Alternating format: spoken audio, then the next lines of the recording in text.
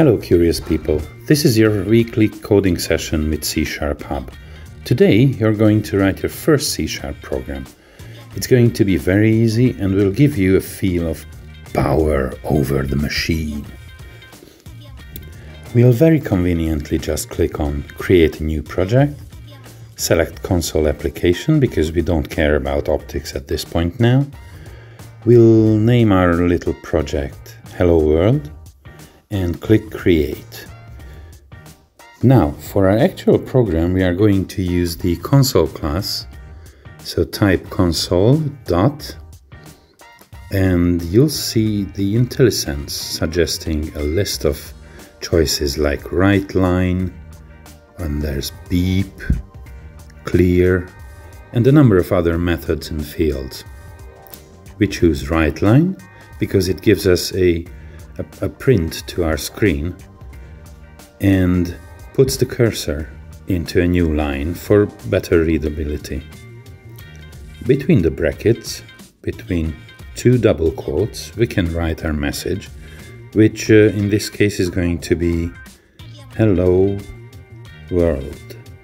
Exclamation point, and then we'll close the line with a semicolon.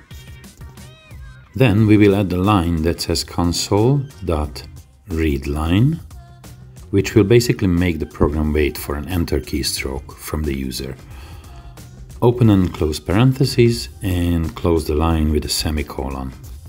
Now go up here to run the program by clicking on the green triangle, and sure enough, the console displays our message, Hello World. Let me zoom in it a bit so that we see it better. Notice that the cursor is flashing in a new row. So here it is, our message is displayed and remains visible until you hit enter.